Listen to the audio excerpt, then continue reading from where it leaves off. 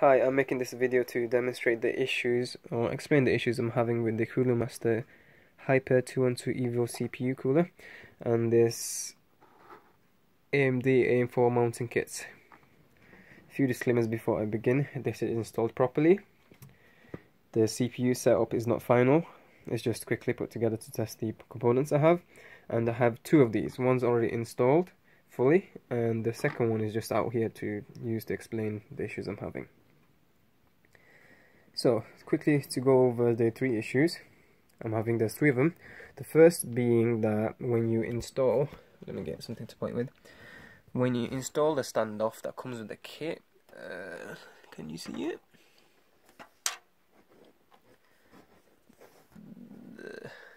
This is awful, isn't it? There you go, that's better. So, that standoff screws into the motherboard backplate. What the issue is, there's a gap. When you fully tighten it, there's a gap that's larger than the thickness of the motherboard. So the whole bracket, before you install the cooler, is loose, it's floating. So the screws move this way and the bracket itself also moves that way. That's the first minor issue. And the second minor issue, two minor, one major, is this screw here. When you start unscrewing this, what happens is, it doesn't unscrew, it unscrews the backplate itself. So I'm not really confident in the strength of that connection. So I'll just put that back. There you go. And the third issue, which is the main issue and the reason why I'm making this video, is that the CPU cooler twists. It's not clamped properly. Well, I'm guessing this is design rather than installation. So see how loose that is. And it's only gone a bit stiff because of the CPU compound, the thermal compound drying out. When I first installed this, which was probably early on in the day, I don't know how many hours ago, it was really loose. And what I did was, I pushed down on this. And don't be worried about that coming loose, I've tightened it and it's the same issue. So what happens is, this twists a lot more than what you see here. And right now, the mitigating factor is the friction of the compound itself. It's not the pressure applied by the mounting kit. I'm going to quickly pause the video just to highlight more to explain further, but from this point I've explained all the main parts I want to discuss. So to go over this comes with these standoffs here, and obviously this is the cross bracket. I didn't know that there was a square bracket. When I asked Cooler Master for the bracket, well, they linked me this. They never explained there's another version, which I'm glad I've got this anyway, because I want the cross bracket. The cross bracket enables you to install the CPU cooler in this orientation. The square bracket, I'm just calling it the square bracket, I'm not sure if that's the proper name. It installs only in this orientation. So the air has to go up or down. You can't go out to the side of the case, which is, I guess this is more traditional setup. But I think the square bracket actually doesn't have this clamping issue. And the instructions are quite simple. If I can get it to focus.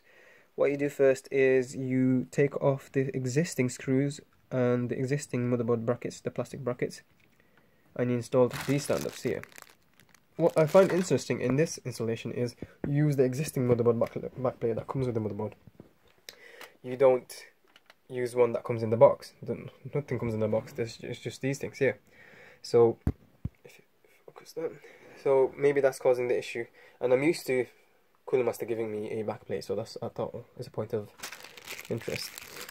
What happens is these screws go into these standoffs go into the backplate, and it doesn't clamp onto the motherboard. It just stops and just, like I said before, it goes up and down. It's loose. And what else do I want to mention? Yep. This is I'm not sure if it's important, but I'm just going to cover all my bases. This motherboard is a Asus, I think. MSI A320M Pro VD Plus AM4 motherboard, and the CPU I have is a Ryzen 7, and that's probably got nothing to do with the issue, because all the CPU sizes and the CPU bracket should be the same, so that shouldn't cause anything. Sorry about that. And the thermal compound I used was the what is it? High performance thermal compound kit. So once again, Cooler Master itself. And what happened is when I first installed it, it didn't squeeze it out all the way. I had to push it. I had to actually manually push it in, and that would actually move the CPU further to the CPU socket. No, sorry, the CPU itself. So just by pushing it and squeezing out more CPU paste, which I haven't recorded, just demonstrates the fact that the clamping force isn't making the best. It isn't the best application. So the issue that this issue causes to the poly is that there's a thick amount of CPU paste, CPU thermal compound between the CPU and the heatsink itself, which will minimize heat transfer. You don't want that. You don't want your CPU to run not as cool as it could, because you've got all the components, you paid for it, and now you're not using it properly. Well, it's not. I wouldn't call it your fault. I'll call it a design issue.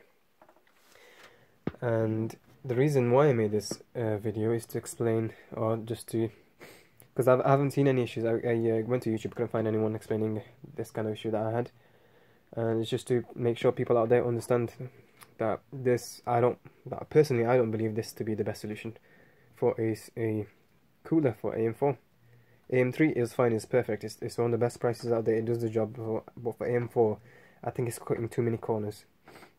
And I guess the fact that this was designed after this was made probably has got something to do with that issue. And the second reason I made this video is to link it to Cooler Master. Hopefully they can help me out.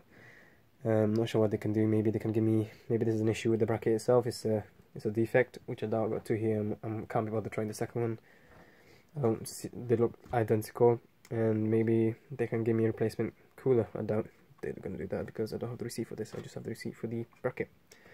So sorry to make this a 7-minute video. If it was too long, you could have stopped watching at the point I paused at. Just tries to explain the main parts quick. Thank you for watching.